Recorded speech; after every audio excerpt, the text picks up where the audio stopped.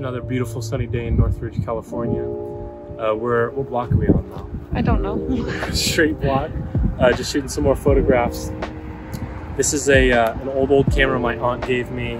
She got it for Christmas quite a few years ago, and it's some Walgreens type film in there.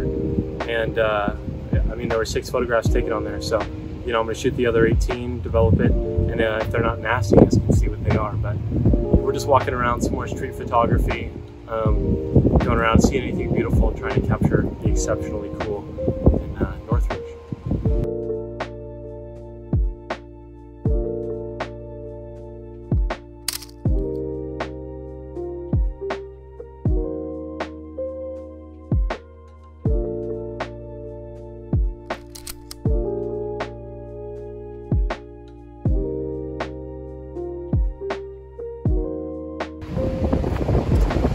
Windy.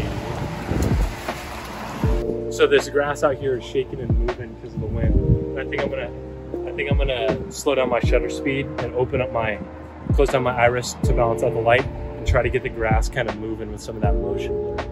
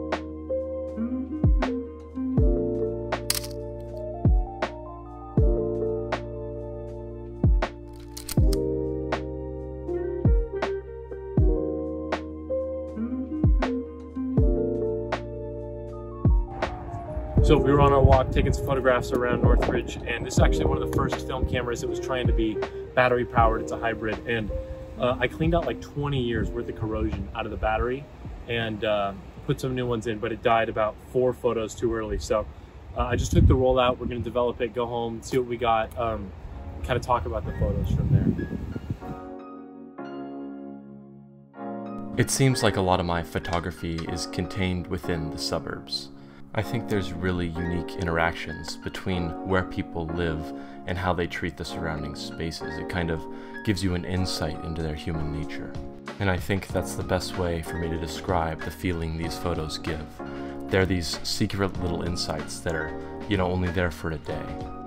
And with those little intimate moments are the projected stories that us, the viewers, give to them.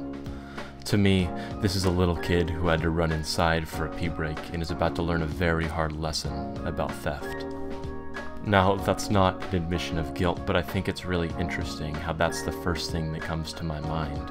And you, as a different viewer with a different background, is going to project different stories onto this, something from your past or history that's going to inform the way you view art. But I guess that's all art really is. Now, as promised, here are the photographs that my aunt took that have been previously residing on this film for the last 20 years. Although the shutter indicator showed me that there were 6 photographs, after developing there were only really 3 that were visible. The very first, and my personal favorite, is this photographs of leaves through the sun. I think there was some insane light leak that happened that gives it this cool golden vibe radiant. The other 2 were of some flowers and an out-of-focus spider, but I thought it was interesting that I also took this photograph of the rose on the same film stock. It seemed like they fit with the theme, and I thought it was quite funny. I think that photographs are meant to be shown in series under a unifying theme, and I think it's cool that the theme fit together pretty well over the course of 20 years. I appreciate you guys watching. I'll see you soon.